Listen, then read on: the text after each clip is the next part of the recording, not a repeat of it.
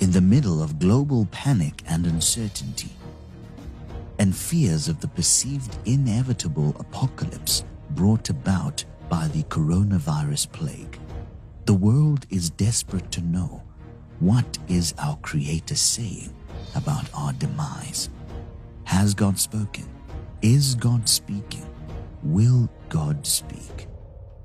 In this expose, we shall uncover the mind of God concerning this global plague, the coronavirus. It did not come as a surprise. God spoke concerning this catastrophic impact of the virus, delivering the curing solution for humanity through Prophet Emmanuel Makandiwa before tens of thousands several years ago in Harare, Zimbabwe. As we begin, please note that this prophecy was given on 3 separate occasions as 3 distinct parts. Watch this entire video until the very end so that you do not miss the prophecy that began it all. I saw also, now we have diseases that are coming. We have seen many diseases, and all that we have been praying about it, and we are praying, and you will have another disease more deadly, and I saw it coming from the sea. They will investigate it, they will find it, it will come from the ocean. More deadly than HIV and cancer. Very fast, very aggressive. How are they going to bring it out of the sea? I don't know. Is it a weed? Is there a creature in the ocean? Is it food from the sea? But it will originate from under the waters, from the ocean. And thousands, if not millions, if not billions, will die.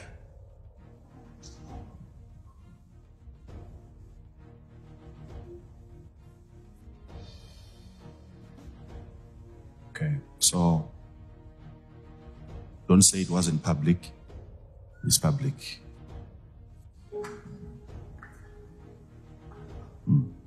But we need to keep on praying, because they can prevent it, they can slow it down, but they can't cure. It's a problem. I'm concerned. That's why the Holy Spirit gives me all this information. I'm concerned. I want people to live. I want people to be happy.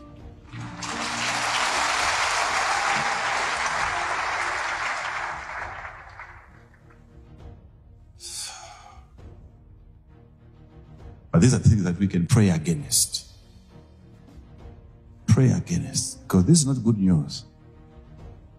Imagine sitting there watching your screen and you're seeing millions upon millions of people dying. Thousands of people in one city dying in one day. It's a plague. It's a plague. It will be serious. It will be something that will seem like it flies in the air. You will not want to look at that. You will not want. Our learned people will break down, they will cry. They will call upon the Lord. They will even call upon the Lord. They will ask God to help them. They will even insult God. It will be painful. It will be painful. It's a plague. But why am I coming to you? So that we pray against it.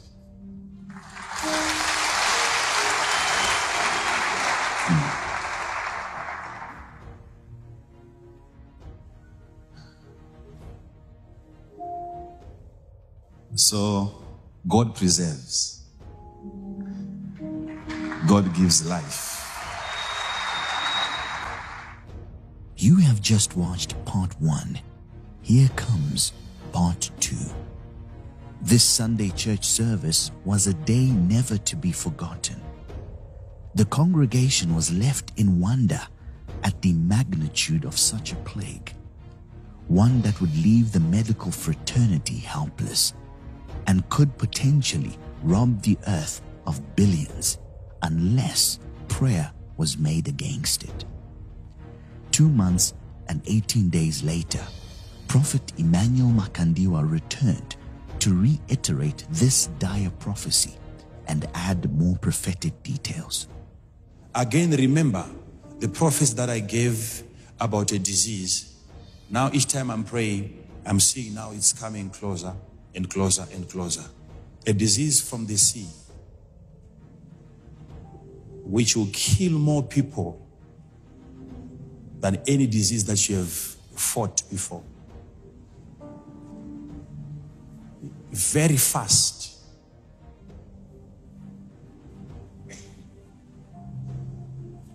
And I saw people falling like leaves and dying. They will do everything to investigate where is it coming from. They will not find. But eventually they will confirm what I'm telling you.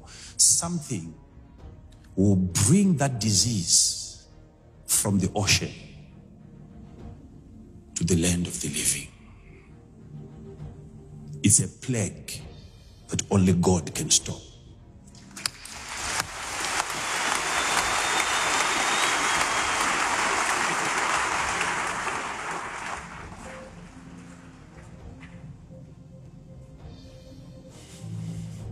They will do everything.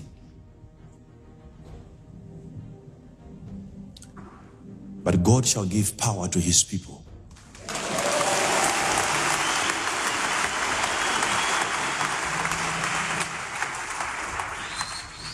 This is a plague that only God can stop.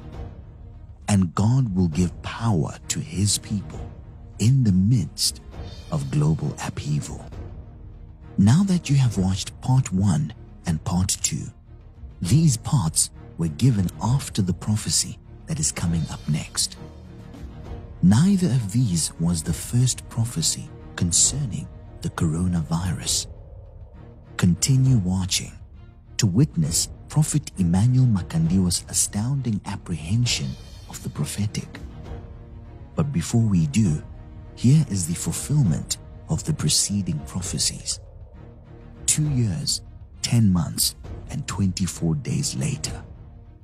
Barricaded and guarded by police with masks, Chinese authorities have traced a new deadly virus back to this seafood market in the city of Wuhan. They say a new strain of coronavirus originated here has struck dozens of people and put an entire region on edge. A newly identified coronavirus that emerged in the city of Wuhan in central China is now known to be transmissible between people. The Chinese President Xi Jinping says his country is waging a serious fight against the demon coronavirus outbreak. I saw it coming from the sea. The new deadly virus back to this seafood market. The virus was first identified at a market in the city of Wuhan last month, which was selling seafood. Is it food from the sea? Seafood. A local seafood. The source of the coronavirus is, it's the wildlife and seafood market. Very fast, very aggressive. The virus is starting to spread faster. And this new coronavirus, I guess, definitely this looks like it spread fast. Very fast, very aggressive. 这个传的比那个快，那个没那么多，上次没那么多人。那次我们也不担心，那次我们老出去玩，这次没敢出去玩，因为这次因为那个传得太厉害了，虽然死人没有上去。 We certainly know that there are a lot of people who are infected without symptoms. There have been anecdotal cases. You will have another disease more deadly. The death toll surpasses the SARS outbreak that killed 774 people worldwide. The infection rate for this outbreak is much higher. The death toll is larger than the SARS epidemic in 2002 and 2003. Makeshift hospitals are one of the defining images of this epidemic. But this is the original in Beijing, built in 7 days to fight the SARS outbreak in 2003. Now they are rebuilding it to fight a new virus, one that has killed more people in China alone than SARS did worldwide. Back here in the U.S., the coronavirus outbreak has led to the first federal quarantine in decades. It wasn't just a lack of news, it was a cover-up, as authorities hid the scale of the epidemic. SARS, short for Severe Acute Respiratory Syndrome, killed 774 people in 8 months. This time, things are different. You will have another disease more deadly. This was already ambitious, to build a 1,000-bed hospital from scratch in less than a week. But authorities have decided it will not be enough. A second, bigger hospital has been commissioned. It will be something that will seem like it flies in the air. Making a big U-turn on its previous announcement that there was no evidence to suggest aerosol transmission was possible, Chinese health authorities admitted for the first time on Wednesday that COVID-19 can spread through the air. China's National Health Commission admitted that the novel coronavirus can be transmitted through aerosols. It appears the virus could be aerosolized. And thousands, if not millions, if not billions, will die. Look at China's own actions. They have quarantined 60 million people. 60 million, more than the entire population of our West Coast. The coronavirus could infect 60% of the global population. 60%, that's an awfully big number. It's 2/3 of the world population. And this is according to Hong Kong's leading public health epidemiologist. This is Professor Gabriel Leung, the man who played a crucial role during the SARS outbreak. He has now sounded an alarm. He says the cases so far may just be the tip of the iceberg.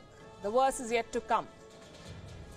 He says when China's massive lockdowns have not worked, what good will these mobility restrictions do in other countries? According to him, instead of containing the virus, the world will have to work to mitigate its effects. And the effects, I can tell you, are deadly. They can prevent it, they can slow it down, but they can't cure. Right now, we really don't have a cure for the coronavirus that's circulating that everybody is talking about. So unfortunately, there's no specific known treatment for coronavirus. They can't cure. We really don't have a cure for the coronavirus. Therefore, I have been personally directing and deploying the epidemic prevention and containment work this time. We can prevent it. Prevention. Our learned people will break down, they will cry. Taiwan's health minister made headlines when he broke down in tears Tuesday night over the coronavirus outbreak.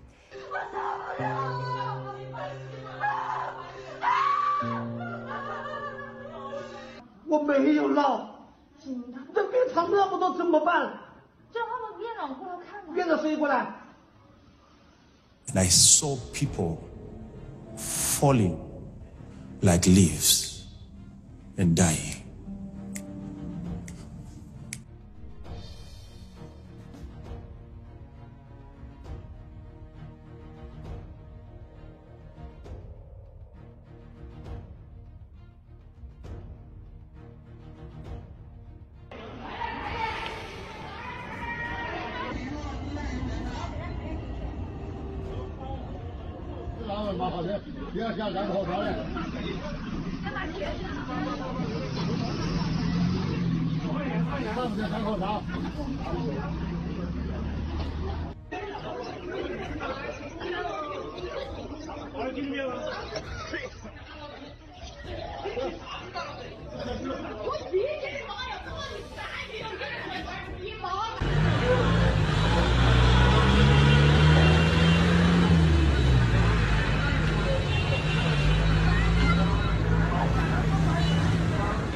It's a plague.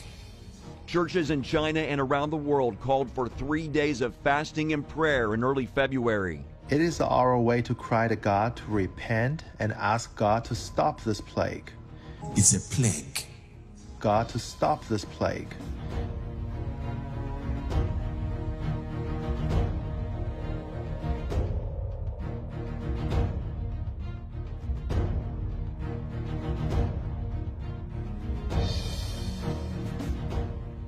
Here is what some world leaders had to say.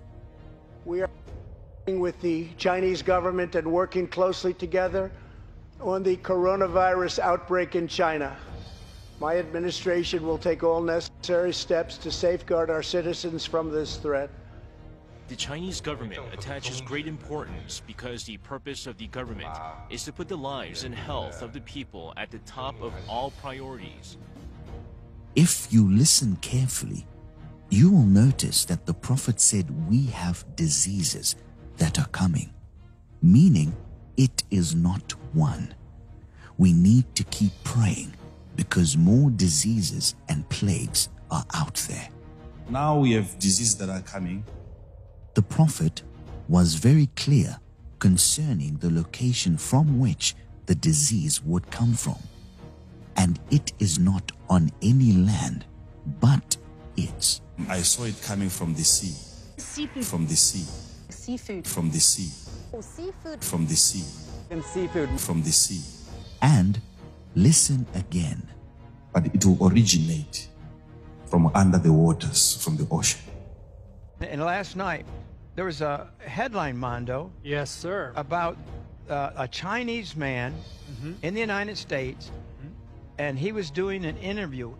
Yes, absolutely. This is the billionaire whistleblower is what they're calling him. He was having an interview with the former White House chief strategist, Steve Bannon, and the information that this whistleblower brought to the table shocked probably every media outlet right now. Is going viral. The information, he said this, he believes, I quote, 1.5 million people are confirmed with the coronavirus in China. But this is the shocking part. He believes over 50,000 bodies are being cremated right now, 24 hours a day, 7 days a week. This is unheard of. Usually a crematory is run, for the whole week, maybe 4 or 5 hours a week. Well, this one right now in Wuhan is running 24 hours a day, 7 days a week. And he's saying this: China, the media, the people are not telling us the truth of the real numbers of what he predicts and he believes of the people that are dying, not the people that are being quarantined. The deaths that were not being reported, he believes is probably in the millions already. We're not being told.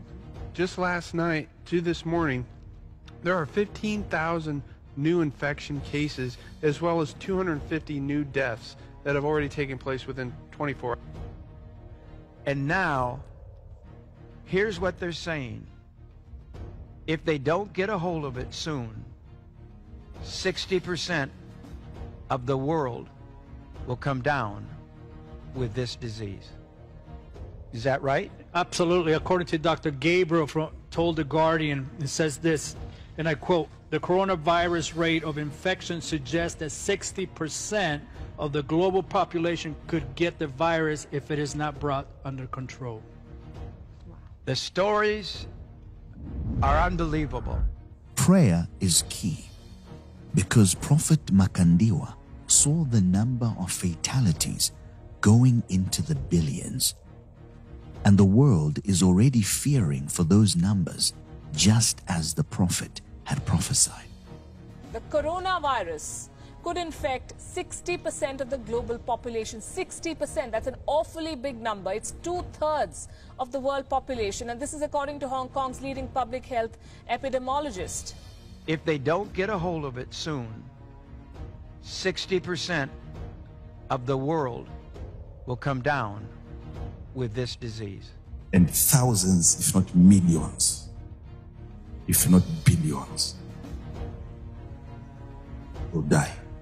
60% of the world population is more than 4 billion people. If we don't pray, according to the instruction the Prophet gave, we will indeed reach these billions. One may think this is where it all began, but let us go back almost 5 years ago, from the first confirmed case of the coronavirus to the 11th of January 2015. This was where it all began. On this day, Prophet Emmanuel Makandiwa gave a prophecy about the China explosion. This prophecy is already available online. This is the shorter version of the original prophecy. Let us listen closely to what the Prophet said about the explosion and ultimately the coronavirus. We need really to pray. Tinofanira kuti tinamate. China there. China. Don't compare it to anything. Of all the viral infections that we have seen, the prophet begins this prophecy by warning us that what the world was going to encounter was unlike anything it had ever seen before. If that is to happen, my question is, who is safe now? The prophet of God continues and highlights the extreme virulence of this virus. It would be infectious not only in China, but it was going to spread all around the globe. And the question would be, who would be safe from its grasp? These things are going to continue happening over and over again. These global infections that would be incomparable would happen over and over again. This coronavirus would not be the last of its kind. But we need to pray, because this time there is a place somewhere where these guys are working on like a nuclear. The prophet clearly prophetically points out that this time, by using the phrase "this time," he was bringing out the profound prophetic insight that there are going to be many other times that these attacks will happen over and over again. But at this specific juncture, what would begin was the explosion. He then prophetically uncovers a conspiracy of the involvement of research laboratories when he said, like a nuclear. This additionally parabolically indicates the extensive destructive nature of the coronavirus. The way it is going to work, we need to pray. It's not all going to be about an explosion, contamination of the atmosphere.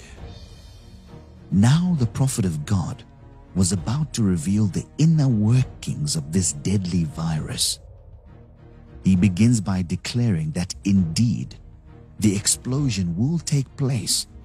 But this prophecy was not only about the explosion, but the contamination of the atmosphere.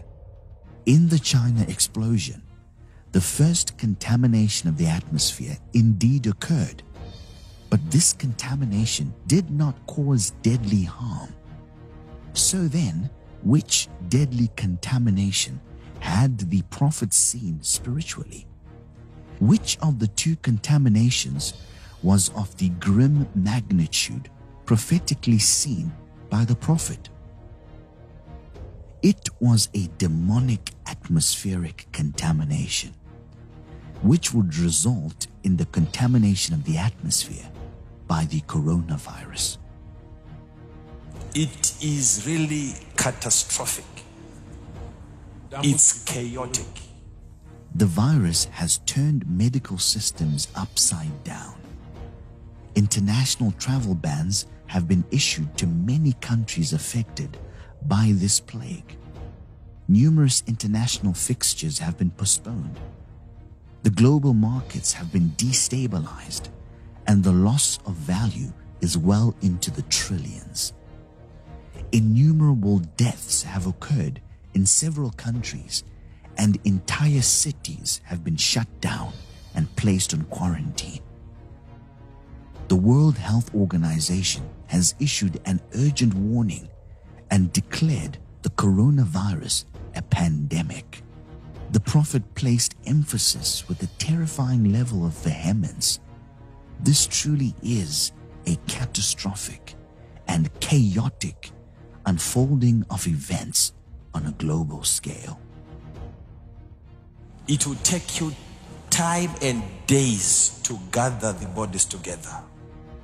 On a daily basis, several hundreds of new infections are being reported worldwide, and people are dying in unquantifiable numbers in every continent on earth. In China alone, the number of deaths have been said to be well over 500,000 people, and still counting. The deaths that were not being reported, he believes is probably in the millions already. Whatever you see happening far away, it's not going to end there. Now, some individuals may think that this prophecy was all about the explosion. But listen to this prophetic utterance once more. Whatever you see happening far away, it's not going to end there. It's a demonic spirit that has gone on rampage. The demon coronavirus outbreak. At this point, now you can clearly see that the man of God has crossed geographical lines. It is no longer the explosion incident in China. An explosion in China cannot affect the Zimbabweans gathered in the church venue where this prophecy was delivered. If that is the case, what then was the prophet referring to? This statement is the key that shows that the prophet was not just prophesying about the explosion. He was encouraging the locals to pray against this viral plague that would migrate through the atmosphere and affect even those in Zimbabwe. Zimbabwe is geographically located far away from China. But the prophet was warning the congregation that what they saw happening there would not end there. The movement of this virus from China to the rest of the world would be the work of a violent, destructive, demonic spirit. This demonic spirit on rampage would be the cause of the contamination of the atmosphere. And in the November 2016 prophecy, the prophet further clarified that indeed this plague would seem to fly in the air. The coronavirus would be transmitted via the atmosphere. It will be something that will seem like it flies in the air. COVID-19 can spread through the air. Coronavirus can be transmitted through aerosols. The virus could be aerosolized. It will stop at nothing. Save at prayer. Only prayer can save us now. If you listen closely, you will hear these words echoing through when he prophesied concerning this virus in November 2016 and February 2017. Man's efforts would be futile. This virus will only stop at prayer. Only prayer can save us. By using the word us, the prophet was placing further emphasis that this incident was not only about the China explosion, but it was about the coronavirus, which will move upon the earth, becoming a major global health concern. Let us consider closely these two prophecies given in this single prophetic utterance. During the China explosion, there were few casualties, and the contamination of the atmosphere was minimal and non-lethal. This was the first of the attacks that Prophet Emmanuel Makandiwa prophesied would happen over and over again. The attack to follow in the sequence of happenings would start in China, then move with great proportion to the rest of the world. This would be the contamination of the atmosphere by the coronavirus and the eventual gathering of the bodies together because of the many deaths caused by this global plague. This sequence does not end there. Many more of these destructive global attacks will continue to happen.